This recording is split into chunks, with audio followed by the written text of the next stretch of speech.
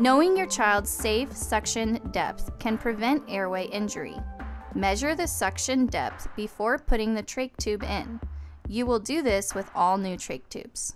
With clean hands, insert a suction catheter into the hub of a trach tube. Advance the catheter so that the tip shows just past the end of the trach tube, about a ½ centimeter.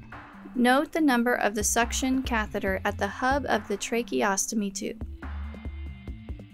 For inline suctioning, note the number or color at the hub of the suction catheter. Fill out the tracheostomy tube suction card and place in a readily visible spot.